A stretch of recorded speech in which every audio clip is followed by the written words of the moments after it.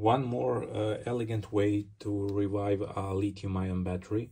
In this case, I'm gonna use a IMAX B6 charger, or you can use any charger with where you can set the voltage around the nominal voltage of the battery which you want to try to revive.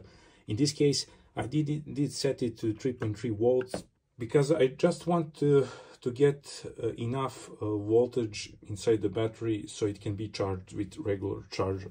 IMAX is really convenient because you can just take these alligator clips or exposed wires, it doesn't matter, it is completely safe.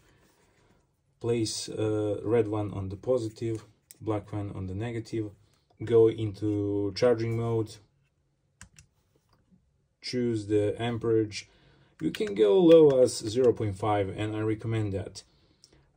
After that you choose the voltage and start it.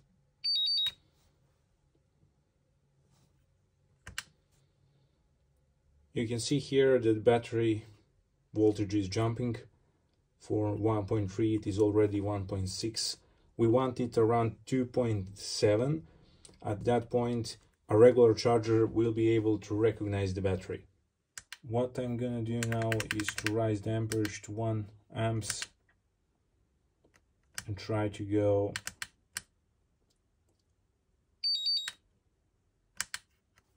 to see how the battery behaves. We have voltage jumping rapidly. And here we are, 2.7 volts. It was quite fast, but we needed 1 amps. Let's try the battery in the regular charger. And here it is. The charger recognized the battery. The voltage dropped to 2.4, and yeah, it's jumping relatively fast. What you want to do to slowly charge the battery and recheck, it's gonna probably really heat up when nearly fully charged, and that is the problem. The heaters are bad. It is completely different subject. I hope I helped you.